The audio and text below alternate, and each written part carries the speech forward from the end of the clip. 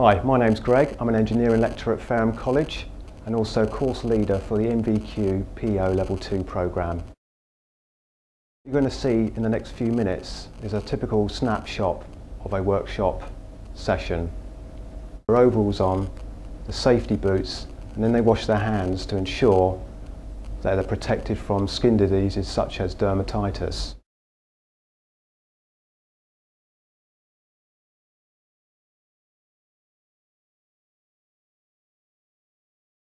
Before any machinery is used, all learners must complete a safety checklist. We call it a machinery checklist.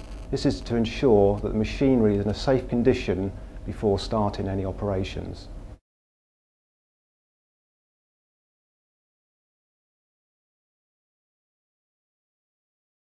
In this sequence, Lewis and Matt collect and sign for tools from Sam's store.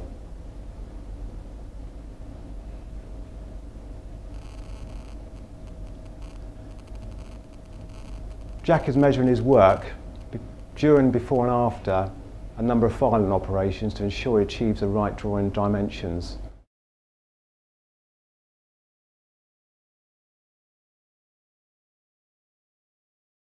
In this sequence, Julian is setting up a lathe in order to turn an assessment piece.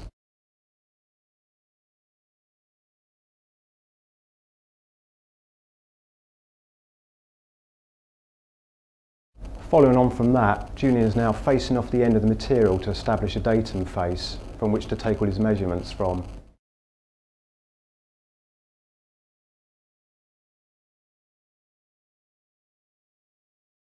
Here we see Mark and Matthew working together on a milling machine.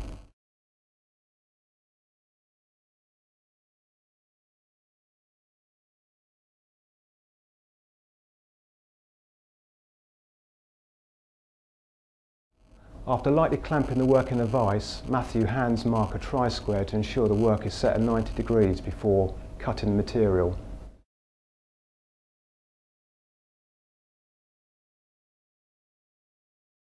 A quick deburr with a file ensures that no sharp edges affect the setting up operation.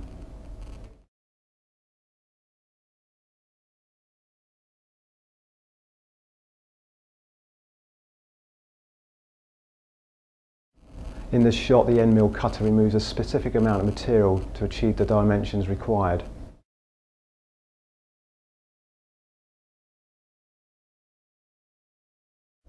Finally, when all 22 parts have been manufactured, they are assembled together to produce the engineer's vise.